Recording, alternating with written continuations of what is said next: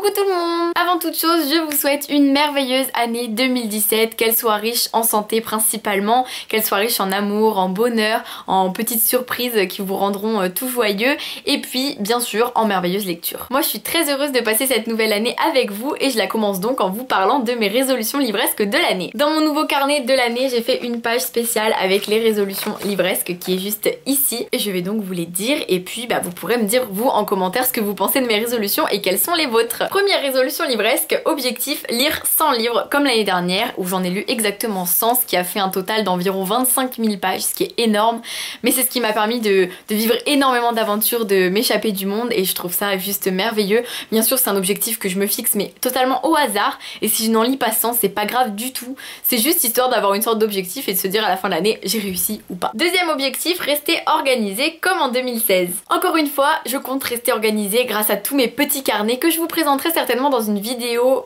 très prochainement si vous en avez envie et que mon organisation livresque vous intéresse. Ça fait beaucoup de carnets mais ça sert vraiment et moi ça m'aide beaucoup. Troisième résolution, lire au moins un livre en VO, donc anglais. J'ai 5 livres VO dans ma bibliothèque dont un qui n'est pas ici, donc j'ai The Fault in Our Stars de John Green, j'ai Fallen de Lauren Kate, Boy Meets Boy de David Levithan et Harry Potter de J.K Rowling et j'ai aussi le 8e tome de Harry Potter, la pièce de théâtre, donc je dois m'y mettre parce que c'est un peu une frayeur, vous voyez. J'ai peur de ne pas comprendre, j'ai peur de passer un mois sur ma lecture et ça m'effraie et c'est ce qui m'empêche de me lancer et c'est super énervant. Pourquoi pas créer un petit challenge avec vous, mes lecteurs, avec un groupe Facebook, tout ça pour qu'on puisse se motiver à lire en anglais, je ne sais pas, dites-moi en commentaire si ça vous intéresse, ça pourrait être un petit challenge. Quatrième résolution, relire des romans déjà lus et faire une liste. Parce que oui, à cause des services de presse, à cause de tous les livres de ma pile à lire, je m'empêche totalement de lire des livres que j'ai déjà lus et c'est horrible. J'aimerais tellement replonger dans les histoires qui m'ont fait voyager comme jamais que je me dis non Audrey, il faut que tu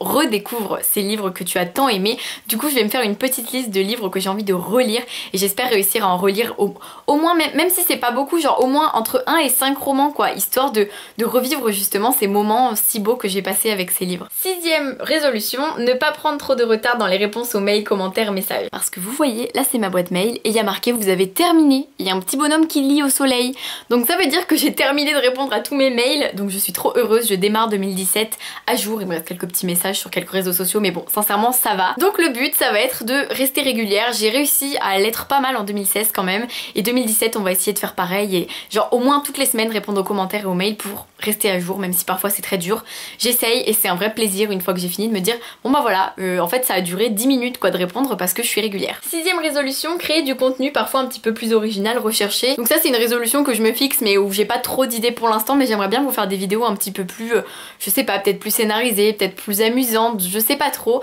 J'y réfléchis, donc si vous avez des idées, n'hésitez pas. Septième résolution, reprendre le blog en main pour les romans coup de cœur. Mon blog est totalement à l'abandon depuis plusieurs mois parce que je galère à gérer ma chaîne et mon blog et j'aimerais bien le reprendre, voire même pas forcément pour des livres coup de cœur mais peut-être pour des articles un peu plus